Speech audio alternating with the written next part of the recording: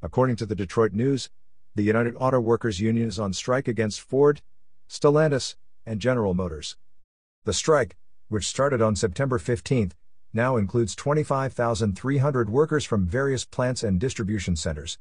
Stellantis has made progress in negotiations, addressing issues like cost of living adjustments and the right to strike. However, Ford and GM have criticized the union for their demands, with Ford's CEO accusing them of holding the deal hostage.